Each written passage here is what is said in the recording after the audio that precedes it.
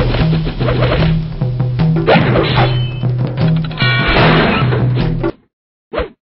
everybody, it's Ian at KarateMart.com. In this video, I want to take a closer look at the steel Escrima stick, and I just happen to have one right here. Now, we've been getting a lot of requests recently to kind of improve our collection of metal weapons, so we've got a new line of steel as well as some aluminum weapons on the site, which you can check out. But here's the one I got here. It's the steel Escrima stick.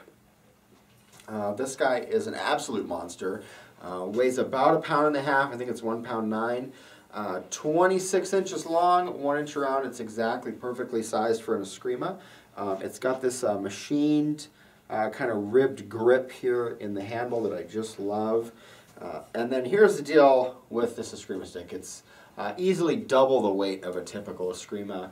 Maybe not something you'd want to go into combat with, but for practicing and developing your Escrima technique, the extra force that you need to put into your arm and hand to move this thing with, to move it around and through the air really develops the muscles and the strength that you need, so that when you switch to a more traditional, one of the bamboo or rattan ones, we actually don't sell any bamboo ones though, but they're rattan.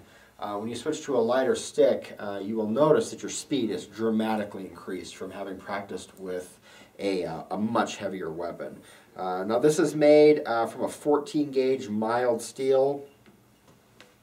It's super brutal. If you wanted to use this as a weapon, you could go crashing and marauding all through the city, perfect for the apocalypse, or training legitimately Escrimas in your dojo and practicing your Escrima moves.